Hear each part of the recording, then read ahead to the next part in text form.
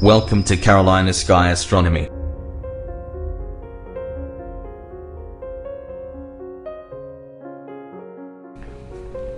Hey guys, this is Jim at Carolina Sky Astronomy. It's 3 o'clock in the morning on June 18th, 2021. And the clouds have finally cleared out and I got some clear skies, so I'm going to take the scope out and see if I can get some views of Saturn. What I'm using is a 127 max scope. I'm using a 3x Barlow lens with the SV105 camera. I'm just going to put that right into the Barlow lens. I'm going to take the USB cable and hook that up to my laptop so I get a live view of my laptop screen of what I'm looking at.